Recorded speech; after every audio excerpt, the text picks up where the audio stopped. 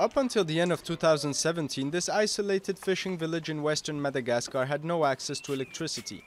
Yolanda and her grandchildren used oil lamps as their light source.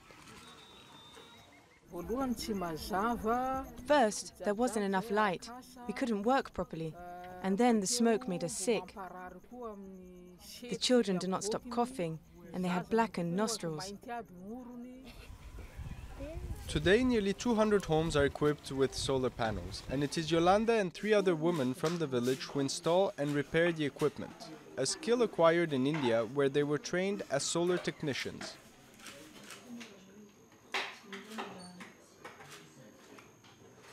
When we left, I was a little scared because we didn't know this country.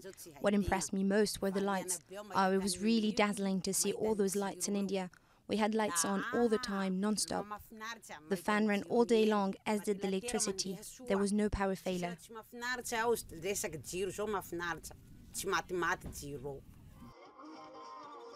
The program has changed the lives of the villagers, who can now continue to study, work or cook in the evenings.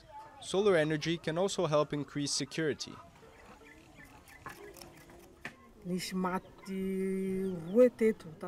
There have already been 2 deaths here. They were shot dead. That's why we wanted to install outside lighting to see the bandits from afar and be able to escape in time or prepare.